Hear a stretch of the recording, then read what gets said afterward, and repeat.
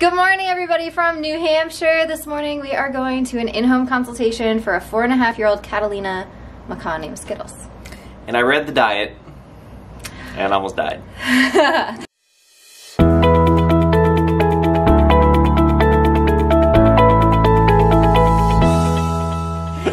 The synopsis was so bad, and I actually happened to read it a week and a half ago, and I kind of freaked out. So I was like, let's hop on an online consult ahead of time. Now, they were sent diet information 9 months ago.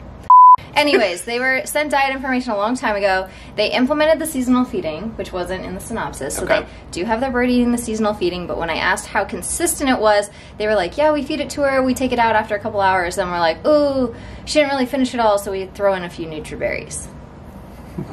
So we had a chat. What was the comment we got when our host picked us up at the airport? They're like, wow, when we first watch you guys, you're intense. Nobody's ever said that about both of us before. You're gonna see how intense we can get.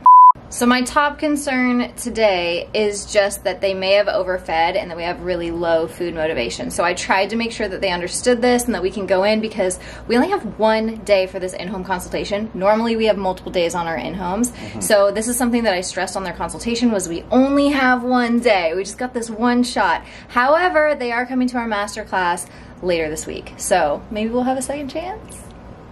So Skittles is 4.5 years old, and he free feeds on just about everything, which is why we found it so paramount to have a consultation online before we met these guys in person. He's known for shoulder rushing, and these guys have had some of the worst bites ever. Actually, the wife's very first bite was a bite that went down to the bone, and it's just not a good situation. So we're here to see what we can do to help. Both the bites you just explained have been when you have stopped him from doing what he wanted to do. Okay, then step up and down on command. I'm going to change your thought process to on request, and stop thinking command, like you guys have 2 dogs, you tell it to sit, it doesn't sit, you're going to tell it to sit harder, right? Birds, if it's like step up and you push harder to have them step up, you're going to get nailed. Oh yeah. As you know. I do. So we'll start changing the mindset of like permission-based training is more of a request, and you're asking like, hey, do you want to step up? Yep. And if it's like, no, then why not? And we'll pause and we'll reassess and we'll say, okay, here's what we need to do to get you to want, to get you to want to step up. You're avoiding behaviors rather than correcting behaviors. It is really difficult to correct a behavior of the bird. We can shape the things that they're naturally doing and make them in our favor. But it's best to avoid the unwanted while reinforcing and shaping more of what you do want. Okay. But like our birds, if we put them in the right situation, they'll tear us apart, right? But we just avoid those situations so that we get more of the fun, playful interactions that we desire, and we just avoid triggering those things that are they're there naturally for these birds. We just avoid that whole realm. So you just want to work on step up, step down, Dave? What's your goal? So yeah, so go ahead and do whatever you need to set yourself up for success. And he'll step up. I mean, he might not. Step up. Step up. Right to the shoulder. All right, let's get him onto the T-stand and deliver the treat on the T-stand. So I want to point out that shoulder rushing in most cases is birds doing an avoidance behavior, which means they are trying to avoid something. Usually they're avoiding your hand. You can see here that he got nipped at, and if he keeps pushing, he's going to get bit really hard. That was just a nice, hey, leave me alone, I don't want to come down. Most birds that shoulder rush are trying to avoid the human having control over where they go or where they don't go.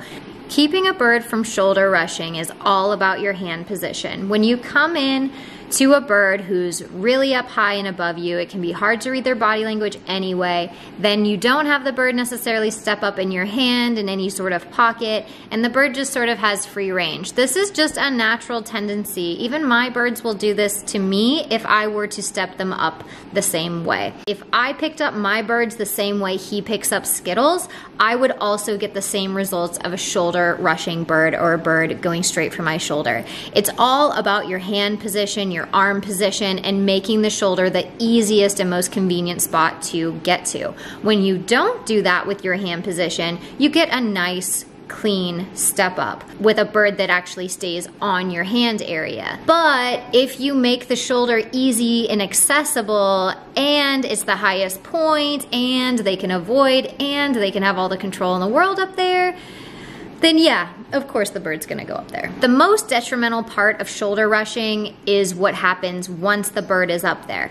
Getting the bird back down can be so difficult and is usually not a pleasant experience for either the person or the bird. This is why we try to avoid it at all costs. Here we really see a struggle, and the only way we see out of this situation without getting the human bit is for Dave to sort of increase his proximity to Skittles and make him just uncomfortable enough that he no longer wants to be on his owner's shoulder, and he's willing to therefore step to the training stand of his own free will. You can kind of see Dave off to the left there for a second, and this is the only way, unfortunately, that we can see getting Skittles off without getting anybody hurt or bitten in this moment. Almost, oh, you're almost there. Yeah. Good Skittles. Give him a treat. Yeah. We take a moment to explain these differences that I've just been able to show you guys by taking some footage with our own birds and just showing you how easy it is to set your bird up to do the wrong thing on accident. And obviously they don't know that they're setting their bird up to do the wrong thing or the behavior that they don't want. So we have a little powwow about it, and then we do another repetition to see if we can get a better step up. The problem is, though, that there's a lot of history of being able to shoulder rush and having complete control once Skittles is up there. So we'll step up as soon as you hear the click. Up. Lure, lure back to the perch. Where are you going? We realize pretty quick that we are not set up to be successful with the interactions that we want to create between Skittles and his owner. Yeah, there you go. On his head. There you go. Okay, so based on some of the things we talked about earlier, what would you change to set yourselves up for success with the tools we have available right here, right now? So we recognize pretty quickly with just 2 repetitions under our belt that this is not going well and we are somehow not set up to be successful in this environment. Now there is a lot of previous history, there's a lot of habits that have already been previously formed, and so with all of that comes a certain expectation from Skittles and his human, and we need to sort of shatter all of that and be able to have more of a clean slate. So Dave suggests going downstairs into a room that Skittles is unfamiliar with and seeing if that might change how his behavior is. The step up down in the basement is better as far as Skittles stepping onto the hand, but the arm is still at a height that makes it easy for Skittles to reach the shoulder very quickly. Yes, back down. Step up. How do you do that? There you go. He really likes you.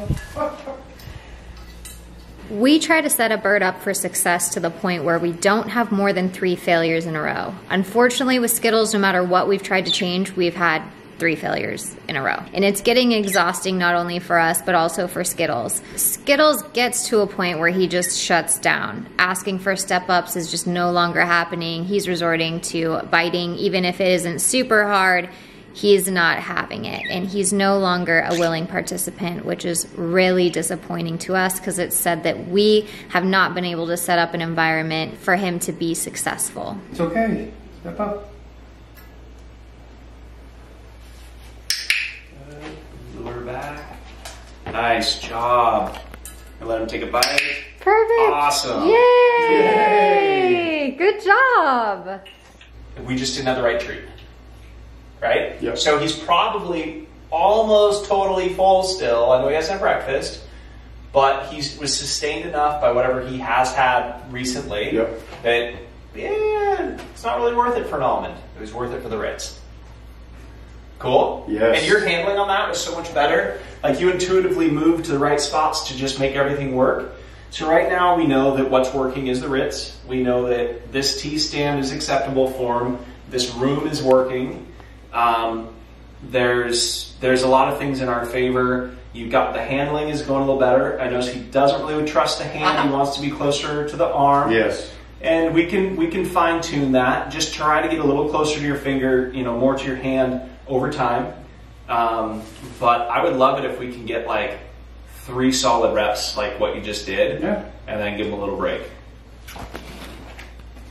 Step up. Nice.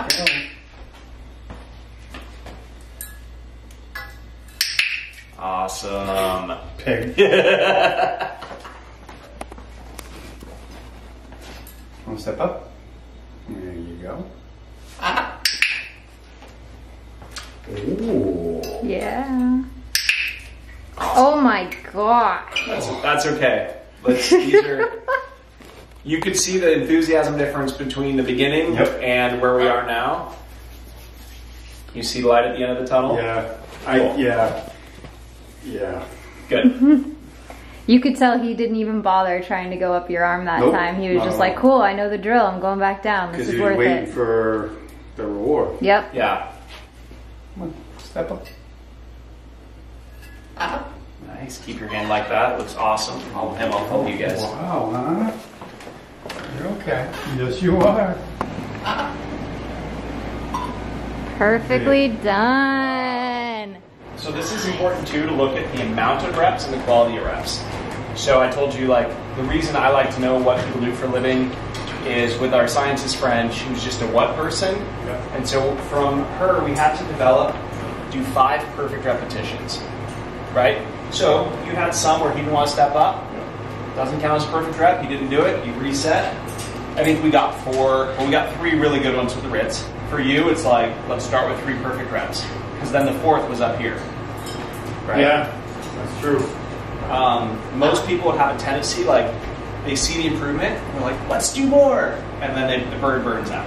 Finally, though, somebody suggests using a Ritz cracker. Apparently, Skittles goes bonkers for Ritz crackers. And although we would love to use nuts or seeds or something that parrots actually should be consuming in moderation for training, we don't really have a lot of choices here, and we don't want to have any more fails with Skittles. So if we can use part of a Ritz cracker to have some success today and have a starting point, we're willing to do it.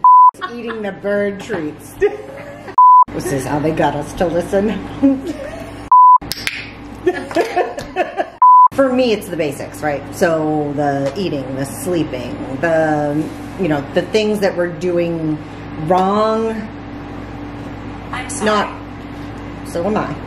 Things we could do better to improve his life, right? So we certainly don't want a bird that feels hormonal all the time. And yet I've learned all of the things that we do tend to make him hormonal, and that is leading to a lot of behaviors that we don't want. So that was my biggest takeaway. My biggest takeaway is these are simple fixes. I can get him a sleeping environment, that's fairly easy, and I can change his diet to adapt, and I can, stick to head scritches. Because I've been trained by a bird, so I got to unlearn a lot of that.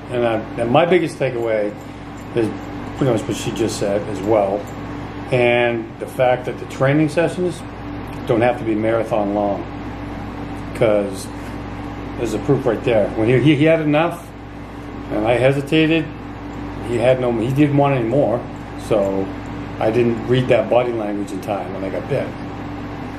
And learning not to push. So even though you want him to step up, if he's not ready to step up, to back off and give him a minute. That was the cue. Mm-hmm. I hesitated. Yes, you did. So one of the things that you have in your favor that most people don't get to experience is you have the in-home followed by a master class. Yes. So I'm really looking forward to tomorrow. When you got into birds, did you have any idea how complicated they would be? Nope. Absolutely not. I mean, I knew they were at work, but I did not know that they were.